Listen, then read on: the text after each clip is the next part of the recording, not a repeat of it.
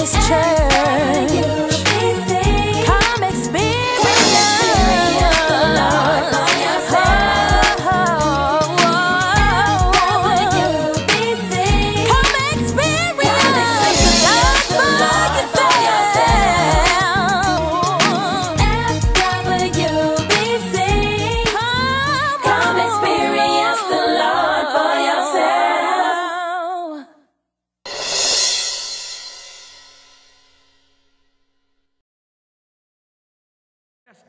A lot of folk want a quick way to success. They want a shortcut, a microwave version of ministerial success. It ain't like that, baby Baba. You're going to have to go through some stuff. As a matter of fact, I don't even think you are qualified to minister to me if you ain't been through some stuff. Do not come to me talking about this is how you handle that and you ain't had to handle it.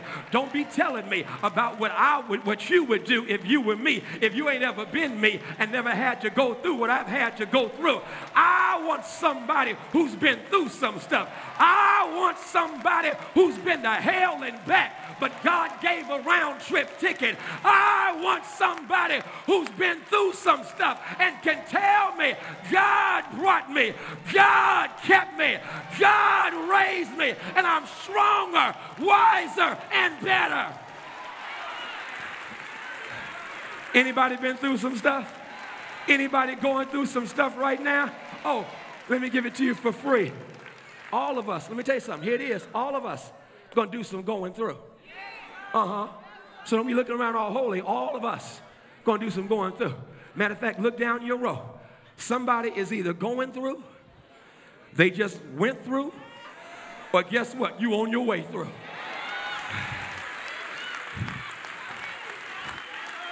But it's the going through that qualifies you for what you're going to. And so that's what's happening with David here. And David, watch this. The thing is really set up. David is sent by his daddy Jesse to go down to the battlefield where the Israelites are fighting against the Philistines. And the Bible lets us know he is sent by his daddy. You see, God can use anybody to get you in position for what God is up to in your life. And so he's sent by his daddy. He gets down to the front lines and he hears this giant Philistine by the name of Goliath. He is taunting the people of God, talking smack to them. I mean, talking big time smack. Come on, bring somebody here, because he is the representative of the Philistines. And the thing was, if one person came out to fight him, whoever won that fight would secure the victory for the community. And so here is David. David sees this giant Philistine talking all this smack, and to make matters worse, his Israelite brothers who were on the front lines were all scared and scared. And so as a consequence, check out what David says. David says, what's going on here? And his brother Eliab comes up and says, hold on, what you doing here trying to mess with folk? Why you down here? You always trying to get some attention for yourself. Here's what will trip you out. David came to bring them some food, and Eliab begins to talk smack. Here's the deal. Eliab was at the anointing of David and evidently has a little jealousy in there, because you do know everybody ain't happy about what God has anointed you to do. You do know you got some people who want to keep you back where you used to be. And so at the moment that you get upgraded by God's anointing on your life, they don't like you. They can't handle you. That's why you got to watch the folk you run with, because some folk like you just the way you were, but can't stand where God is trying to take you. And when they see God is trying to take you somewhere and they know they ain't going nowhere, they'll start hating on you, because they hate the fact that really it ain't you they hate, it's themselves they hate. They sorry, they trifling, they low down, they ain't going nowhere, and they trying to project onto you their own triflingness. Yeah. So Eliab goes off on David, and David says, man, I'm just here to bring y'all some food. But he talks bad about Goliath. Saul hears about it, says, bring him here. David goes to Saul. Saul says, I hear you talking smack about whooping Goliath. Ain't no thing but chicken wing. I can handle me some Goliath. Saul says, yeah, you know you can't. you can't handle, he's been fighting since his youth. He's a man of war. David says, hold on. What makes you think I ain't had no battles? What makes you think I ain't had no fights? Oh, here it is. A whole lot of us have fights that folk know nothing about.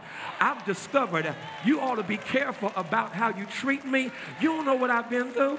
You don't know what fights I've had. I may look all suave and sophisticated, but baby Baba, I had to pay a price to get that suaveness. I'm simply trying to say you don't know what people have been through. You don't know what anybody in here can testify. If you knew the battles I've been through, you'd be running around this church shouting for me.